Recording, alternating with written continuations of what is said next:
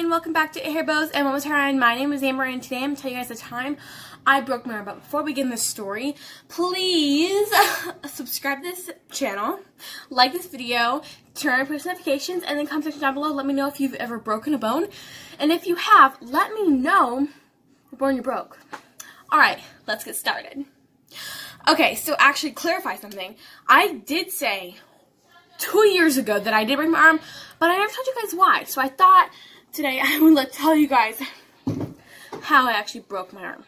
So my parents were gone, and I was on Abigail's hoverboard, and there's my kitchen and living room, and basically between the room, like a little divisor thing, was a little hump, you know?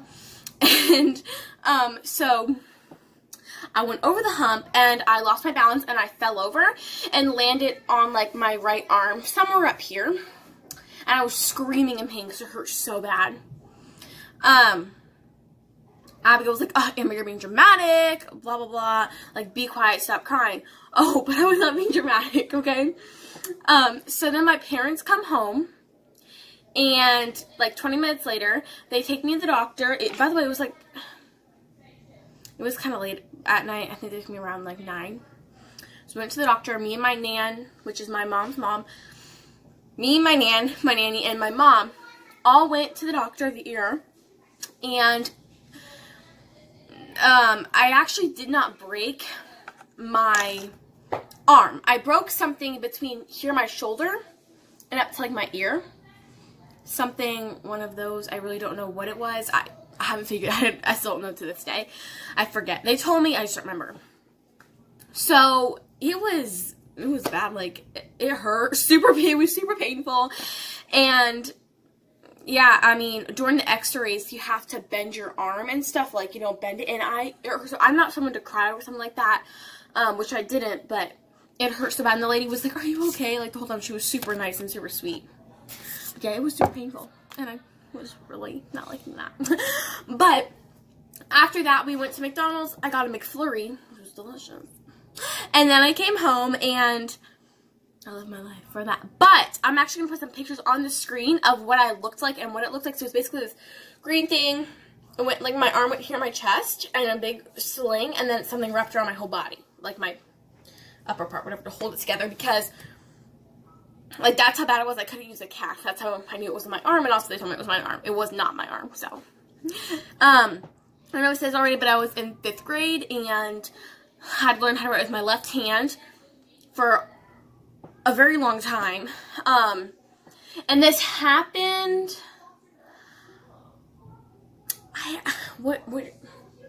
happened 2017, I believe, in, like, November.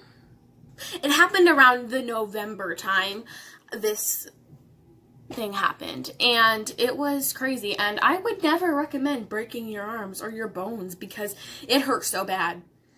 And after I wore that for probably, like, 4 weeks, then I went on to a black regular sling, which was a lot more comfortable. At night, though, I sweat so bad at night. Oh, it was horrible. I don't know if I already told you guys I already sweated, but oh. Girl, she was sweating. That was me. But again, that was not very fun. I did not enjoy that at all. So that's the whole story. So I clarified what actually happened, because I did not clarify that in my old video I made.